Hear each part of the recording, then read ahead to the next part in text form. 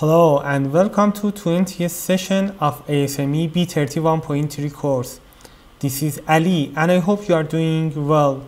In this episode, I'm going to talk about the pressure design of flanges and blanks. Flanges are used to connect piping system to nozzles to provide means for maintenance. Flanges also are used to connect pipes to flange type components such as flanged valves. The purpose of using blank is to provide the means to block off the flow of liquid through a piping system. Let's start our talk referring to paragraph 304.5.1 of ASME B31.3 Flanges General. A. Flanges not in accordance with paragraph 303 or 304.5.1b or d shall be qualified as required by paragraph 304.7.2. I'm going to explain this clause. It says that if a flange is in accordance with paragraph 303 or 304.5.1b or d, there is no need to check the requirement of paragraph 304.7.2. Let's review paragraph 303, General.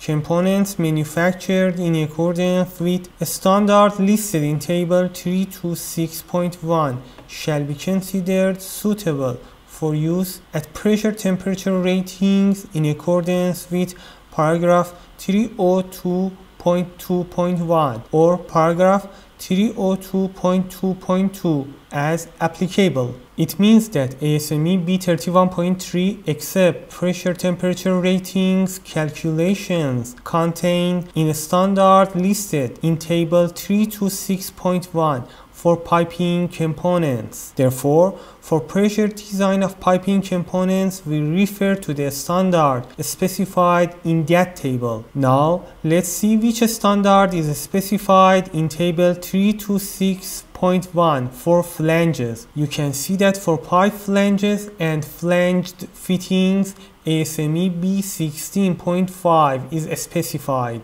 To proceed, it's beneficial to have a look at ASME B16.5 that covers MPS or nominal pipe size 1/2 through MPS 24 based on clause A of paragraph 1.1 General of ASME B16.5. A. This standard covers pressure temperature ratings, materials, dimensions, tolerances, marking, testing, and methods for designating opening for pipe flanges and flanged fittings. Included are 1. Flanges with rating class designations 150, 300, 400, 600, 900, and 1500 in sizes MPS 1/2 through MPS 24 and flanges with rating class designation 2500 in sizes MPS 1/2 through MPS 12 with requirements given in both metric and US. Customary units with diameter of bolts and flange bolt holes expressed in inch units. ASME B16.5 includes following types of flange: threaded, socket welding, slip-on welding, lap joint, welding neck, and blind. When the connection type of piping components is threaded and socket welding, threaded flange and socket welding flange will be used respectively. When the connection type is butt welding, slip-on flange and welding neck flange could be used. However, there are some restrictions about using a slip-on flange specified in paragraph 308.2.1 of ASME B31.3 because it's weaker than welding neck, which becomes clear when you compare its dimension to that of welding neck. The strongest flange type is welding neck, which is used more than other types, specifically in process plants. Lapped flanges are also used in butt welding connection, but mostly in special circumstances to save cost. One of the benefits of alloy steel and stainless steel is their resistance against corrosion. It means that we use such material in our piping system to maintain the purity of service while it doesn't sustain high pressure and temperature. In that case, we don't have to use welding neck flange with expensive material. Instead, it's preferred to use lapped flange manufactured with lower price materials such as carbon steel in combination with stub-end manufactured from material with corrosion resistant properties. Stub-end is a fitting type and you can find its dimensions in Table 9 of ASME B16.9. A slip-on flange could be used as lapped flanges if the requirements of Table 308.2.1 are met. We can use a slip-on up to MPS equals 12 for rating class 150 and up to MPS equals 8 for rating class 300. Blind flange is the last type of flange specified in B16.5. This flange is used as a closure. When welded cap is used in the pipe, we couldn't have access to the internal sections for cleaning purposes. For extending piping system, we should cut the cap. In these cases, blind flange is used. This type of flange is also used during hydro test to close testing packages. They can also be used to seal nozzle, manhole of pressure vessels. Till now, we have covered different types of flanges. Each type could be manufactured with 3 different faces. 1. Flat face, 2. Raised face, 3. Ring type joint. You can find dimension of those faces in figure 6, end flange facings and their relationship to flange thickness and center to end and end-to-end dimensions of ASME B16.5. These are general information about flange. So we can start the pressure design process. You can imagine how much more difficult it could be if we have to determine and calculate the dimension and thickness of each flange type. Using the code and referring to the specified standard will facilitate the pressure design of the flange. By pressure design, I mean determining the class rating of flange. You know that the mechanical properties of each material differs from another. So, B16.5 categorizes materials into different groups based on their mechanical properties and then specified pressure temperature ratings for each group of materials. In each material group, all types of flanges could be manufactured by forging and casting methods. In addition to the mentioned manufacturing methods, blind flange could be made from a plate. For example, some carbon steels categorized in material group 1.1. If flange material is one of the materials categorized in this group, we should refer to the table 2.1 to determine the rating of flange at the specific design condition. For example, flange with material ASTM A105 belongs to material group 1.1 that is manufactured by forging methods containing only carbon and silicon in its chemical composition. This table provides good information about equivalent material. For example, the name of casting and plate form of this material with this chemical composition are ASTM A216 grade WCB and A515 grade 70 respectively. Please note that flanges are most likely manufactured by forging method. Let's have a look at table 2.1 pressure temperature ratings for group 1.1 materials. At the top of section of this table, you can see materials classified as group 1.1. In this row, you can find classes of flange 150, 300, 400, 600, 900, 1500, and 2500.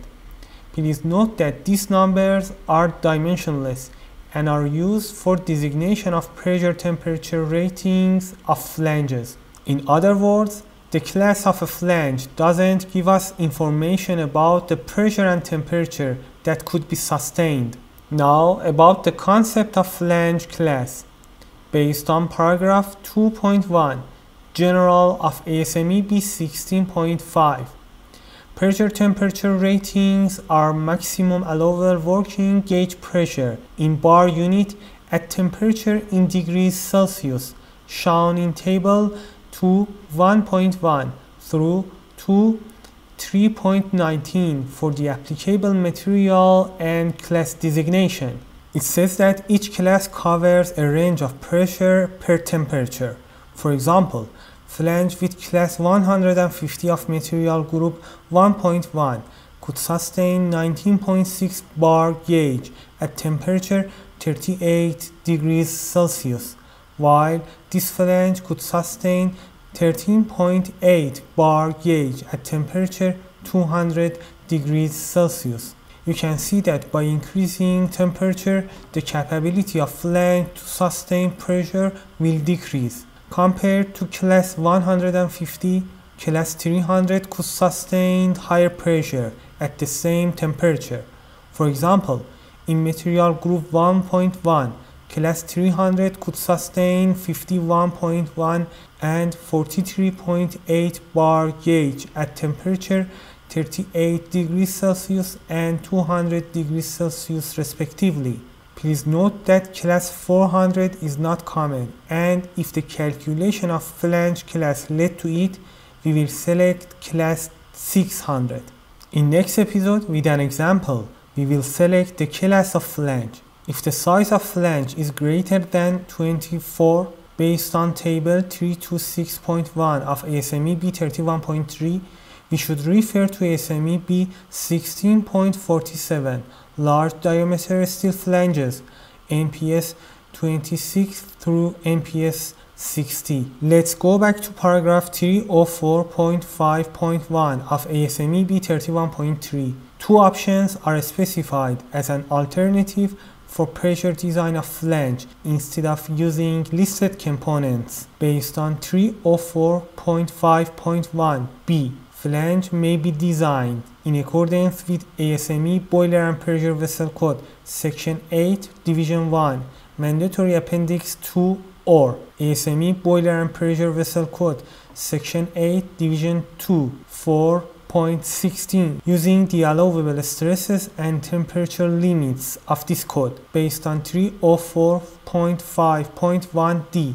For flanges that make solid contact outside the bolts, ASME Boiler Pressure Vessel Code, Section 8, Division 1, Appendix Y should be used. Looking at the altered references for pressure design of flange reveals that it could be complicated with responsibility if we don't refer to the listed component specified in table 326.1.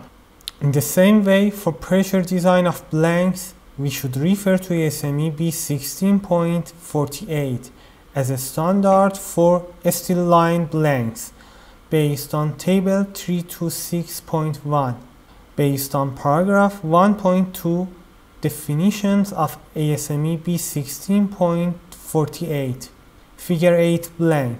A figure 8 blank, also called a spectacle blank, is a pressure retaining plate with one solid end and one open end connected with a web or tie bar. See figure 1. Paddle blank.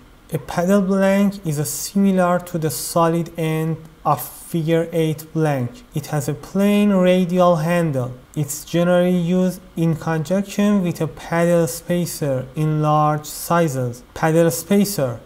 A paddle spacer is similar to the open end of a figure 8 blank. It has a plain radial handle.